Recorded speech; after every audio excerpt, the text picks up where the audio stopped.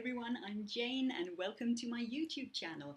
Are you starting out in museum and heritage interpretation or just interested in discussing your experiences? Then this is a great way of engaging.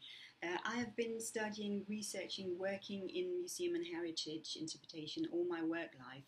I've worked at many different types of museums, large national museums, small local galleries, and I've worked with many different international partners as well. But I'm still missing having a place where I can sort of gather and share my experiences and what I've learned over the years working in this field. Interpretation is something that is in constant development. It's constantly moving. So I kind of feel that what I'm sharing here, I hope, will kind of be outdated in a few years' time because it has to be a practice that is constantly moving.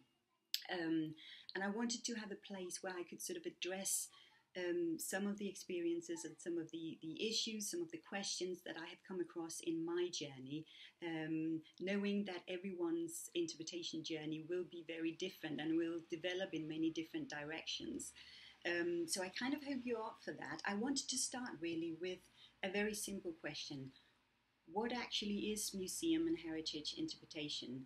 And as you study this, you will come across many different theoretical definitions. I have picked two here just to kick things off and to give some examples. One of them a little bit older than the other and more sort of theoretical, a bit more academic in its approach. And the other one sort of new, but also a bit more practical in its approach. So here goes. The process of meaning making is the process of making sense of experience, of explaining or interpreting the world to ourselves and others. The making of meaning, the construction of understanding, is reached through the process of interpretation. And the other one goes, interpretation is a communication process that shares interesting stories and experiences that help people make sense of and understand more about a site, collection, or event. Now, as you can see, one of these, the first one, is trying to explain interpretation through processes of meaning making and the construction of understanding. The other one mentioned things like sharing stories and also in connection with a site, collection, or an event. So the content that we use really to explain interpretation. Two very different definitions, but both of them kind of make sense in their own way.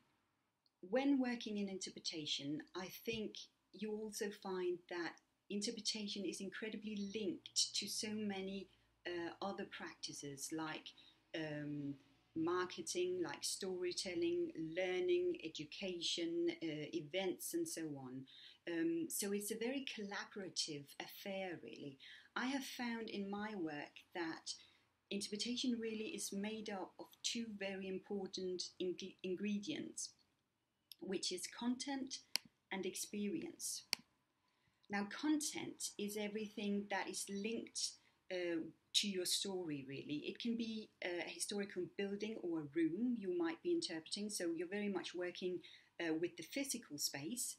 It can be objects and collections in an exhibition space, for example, digital content, video, audio, etc., text panels, we all know those from exhibitions, people and personal stories, and of course lots of knowledge and expertise. So that's sort of the content side of it, and that's really what you're working with when you're doing interpretation. Of course, there's a lot more to it than this.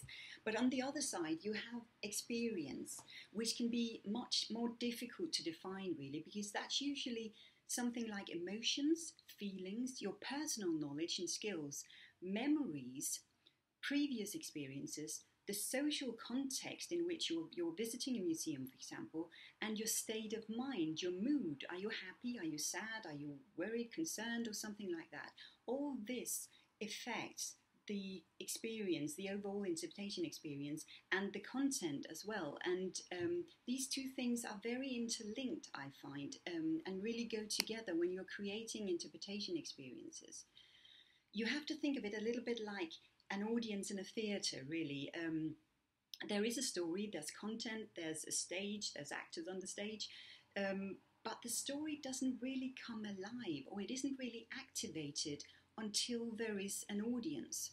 Sometimes interpretation people use what they call a call to action, an encouragement, a shout, a curiosity. We've all seen in exhibitions, like push this button or pull this rope or lift this lid or something like that. And that can work incredibly well in many exhibitions, for example. But your story isn't really activated until there is someone there who to share it with, and someone there who is activating it. And that is usually your audience. And that's also why interpretation is so linked with other practices and disciplines and very dependent on them. Interpreters come from all walks of life, and with so many different backgrounds. They can be anything from historians, teachers, curators, they can be artists, they can be game designers, photographers, whatever really. But they usually share one thing, which is they want to create memorable experiences that link audiences with our past, our history. And all of this and much more I would like to talk more about in upcoming videos. If you want to share your experiences, I would be very happy indeed. Please subscribe, add your comments, like the video, and let's start sharing.